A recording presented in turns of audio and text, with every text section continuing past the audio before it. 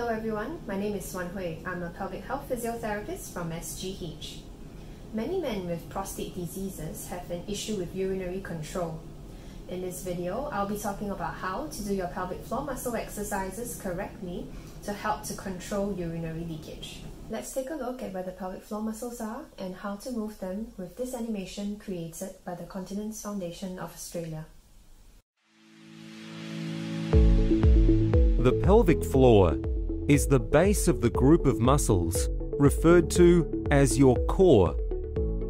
These muscles are located in your pelvis and stretch like a hammock from the pubic bone at the front to the tailbone at the back and from side to side.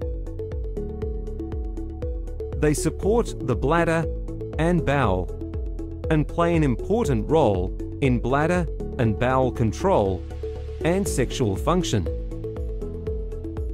If your pelvic floor muscles don't work well, you may leak when you do things like coughing, sneezing, lifting, laughing, or exercising. To stop this from happening, you need to switch on your pelvic floor muscles. To switch on the pelvic floor muscles, you need to squeeze and draw in the muscles around the base of the penis, as if you are trying to stop the flow of urine. You should see your penis draw in and your scrotum lift up. Breathe normally. Don't hold your breath or tighten your buttocks. Then let go and relax the pelvic floor muscles completely. Notice, as the pelvic floor muscle tightens, the anal passage closes. The same action happens to the urethra. By exercising the pelvic floor regularly, you will train your muscles to work automatically when they are needed.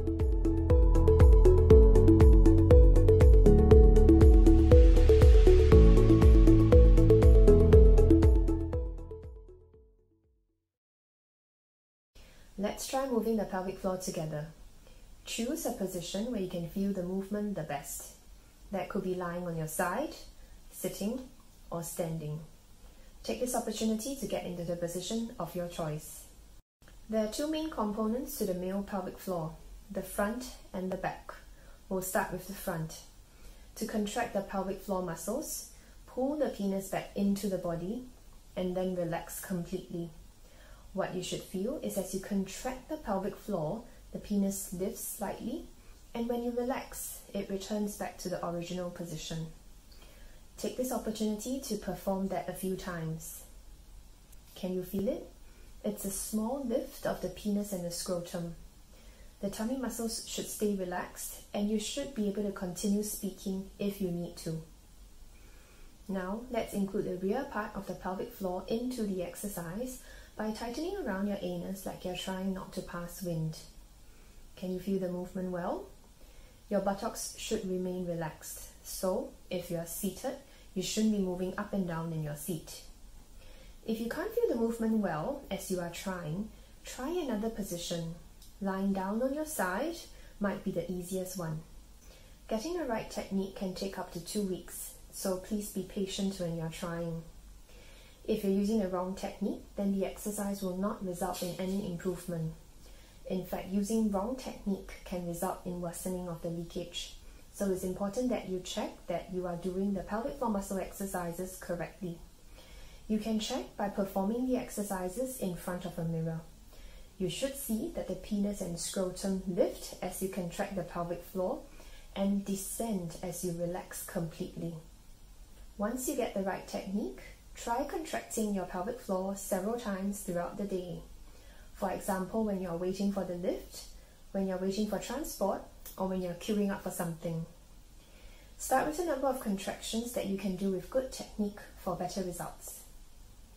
Once you are able to do 10 pelvic floor muscle contractions comfortably with good technique, you can progress to a slightly more difficult exercise where you hold the pelvic floor muscle contraction.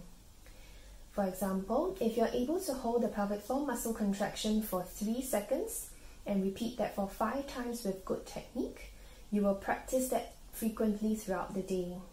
Gradually increase the holding time to 10 seconds and increase the number of repetitions per set to 10. It might take you 3 months or more to get there. Take your time to increase the difficulty of the exercise with good technique. Remember to tighten your pelvic floor before you engage in activities that can cause leaks, such as before you get up into standing from a seated position and before you cough and sneeze.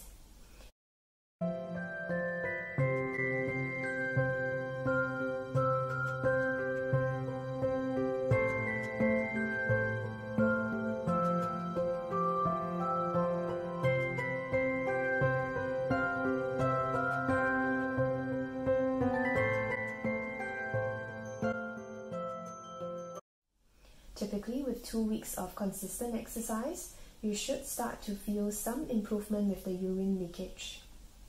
It can take 3 to 6 months for the muscles to fully strengthen, so being consistent with the exercises is important. If you're experiencing difficulty controlling urine, ask your doctor for a referral to see a pelvic health physiotherapist. We can assess to see if you are performing the exercise with the right technique and design an exercise plan specifically for you for best results. Thank you for watching the video. I hope that you found the information helpful.